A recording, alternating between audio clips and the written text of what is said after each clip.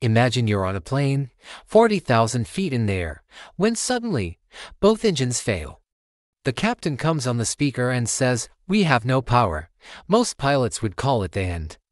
But one man turned the impossible into history. It was July 23, 1983. Air Canada Flight 143 was cruising from Montreal to Edmonton. The passengers were relaxed, flight attendants serving drinks, everything seemed normal.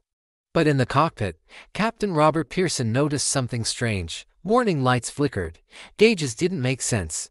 Then, without warning, both engines died. The plane went silent. No roaring engines. Just the eerie whistle of wind over the wings. The pilots quickly realized the terrifying truth. The plane was out of fuel. A mistake during refueling meant they had barely half of what they needed. At 40,000 feet, with no engines, the Boeing 767 had just become the world's largest glider. Panic spread among passengers.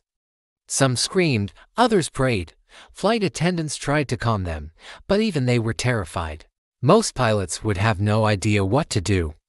But Pearson had a unique skill. He was a glider pilot in his free time.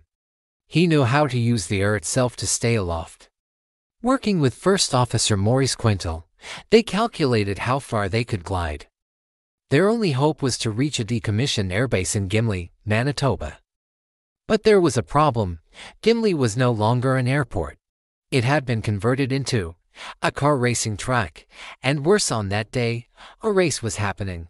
Families, children, cars, all on the runway, with no engines, no second chances.